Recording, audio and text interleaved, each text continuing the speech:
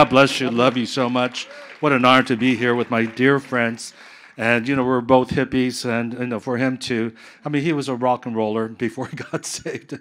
And for him to mention Deep Purple, that dates both of us, number one. But that says a lot for those who don't know. How many of you have never heard me speak before? Just raise your hand. Oh, this is good because I could tell you my old jokes and be brand new to you guys. So that's good. Peter Wagner jokes, right? No, I'm not going to do that. But I grew up in the East Coast. In fact, I was just thinking that my wife, Sue, was born in New York City, and then she grew up in Cherry Hill, New Jersey, and then she moved to Maryland when she graduated from high school. So she really is a New Jersey girl. And then we met at a Bible study called TAG, Take and Give. It was an amazing Bible study because it grew out of just a small little high school Bible study meeting in someone's home in Potomac, Maryland, and grew to over 2,000 kids meeting every Tuesday night. And the leaders he was a 19-year-old and a 21-year-old. They alternated speaking. So it was not a pastor. It was not some professional clergy. It was part of the Jesus People movement. And I walked into that Bible study when it was around 150 people in 1974. And I remember it was hay fever season. I had the worst case of hay fever. I was asthmatic.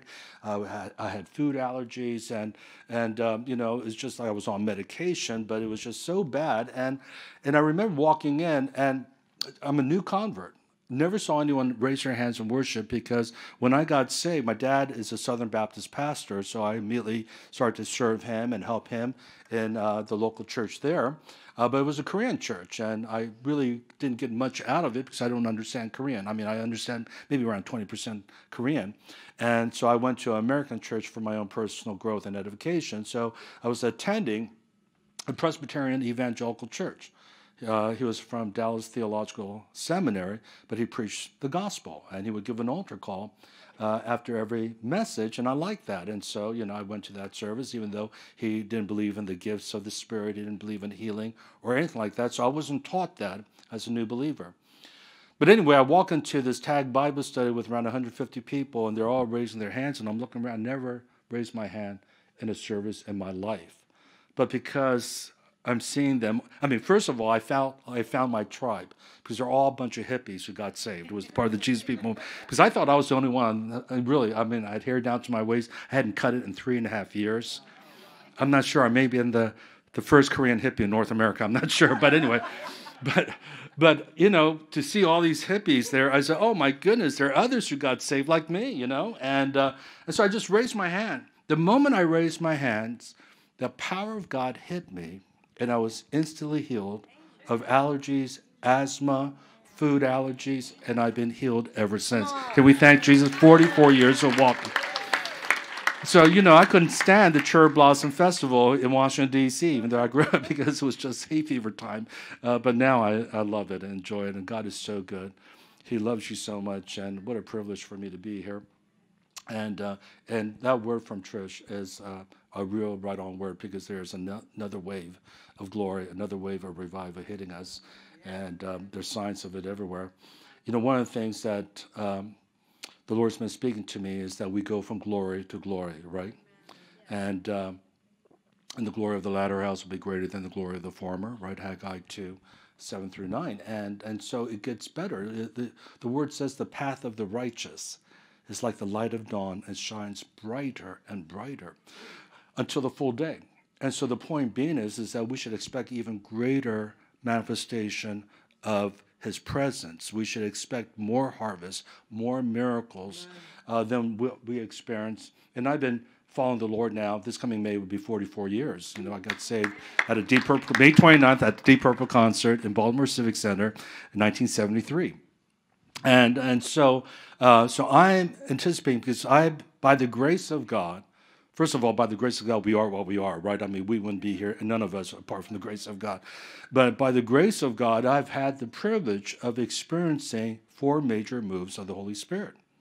I got saved during the Jesus People movement, then came into the charismatic renewal, with my Catholic pastor friend, Larry Tomczak, and Duquesne University in Ann Arbor back in the 70s.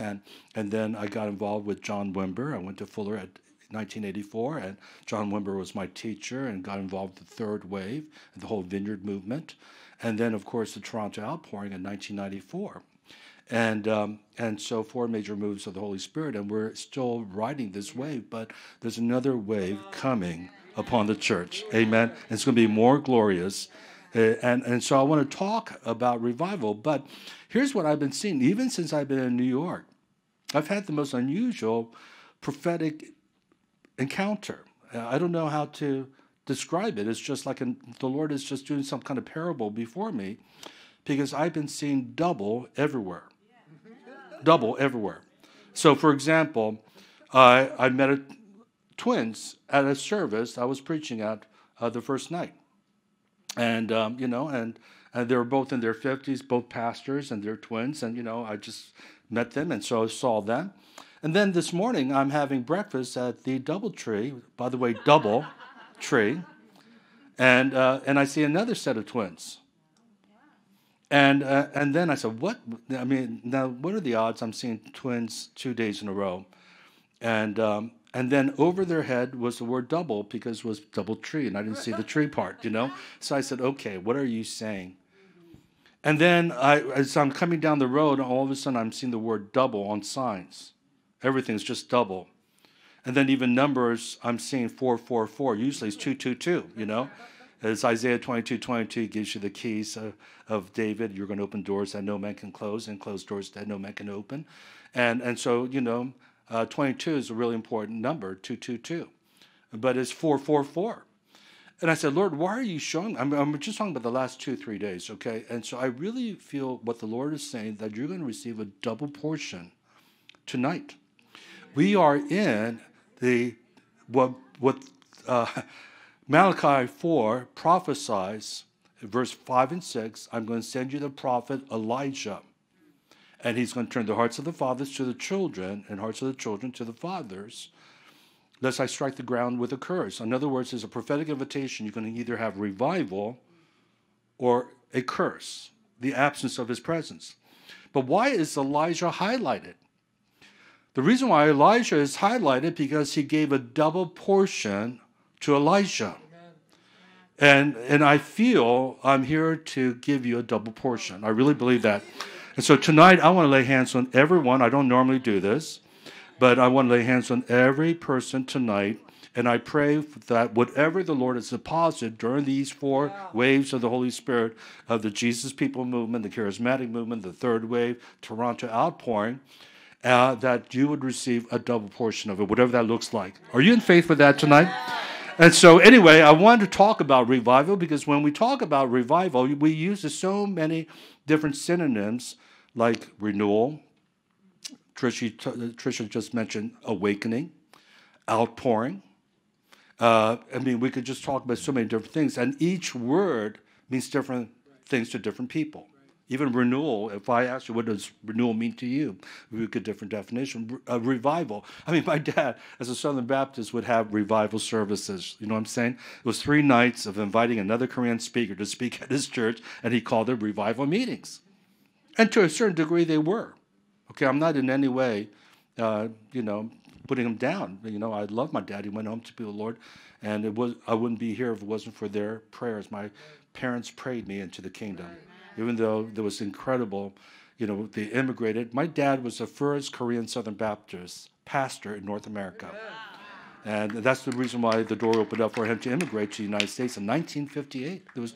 There were a number of Presbyterian Korean churches, a number of United Methodist Korean churches, but not one Southern Baptist, and absolutely no Assembly of God or other denomination. There were only 2 denominations represented for the Korean community back in 1958. Now there's every single kind of denomination in the United States that are Korean. They say when Koreans gather together in a city, they plant a church. They say when the Chinese gather together, they start a restaurant. So anyway, that's the difference between Chinese and Koreans. And so, so anyway, for those who are Chinese, I don't mean that. You start churches as well. In fact, It is crazy in China right now. I go to China twice a year in October and May, and it is just unbelievable. It's just going from glory to glory there. The harvest is coming in so fast. I'm privileged to lead the seminary that Peter Wagner started in 1998, Wagner Leadership Institute. He turned that over to me in 2010 when he turned 80. And now we have our largest seminary in China. We have 200 students, and it was amazing. We did we had the graduation, part of the graduation on the Great Wall of China this past May.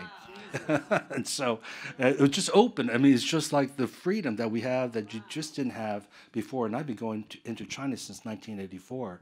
And so the freedom that we're experiencing now is really unprecedented. And we know that there's a redemptive purpose because with a Chinese passport, they can go to Afghanistan, they could go to Pakistan, they could go to Iran, Iraq, they could go into North Korea, whereas we could not. But these Middle Eastern Muslim nations are inviting Chinese business people to come and help their infrastructure, their economy, their business, start businesses in their nation. And so if you have a Chinese passport, it's amazing. So what we're doing is equipping them to have a heart for the Muslims to really go back to Jerusalem and bring the gospel of the kingdom wherever they go. So it's God's strategy. I mean, I say God must love Chinese because he made more Chinese than any other people group on the face of their 1.5 billion Chinese, 1.5 billion. And so God's raising them up to fulfill the Great Commission.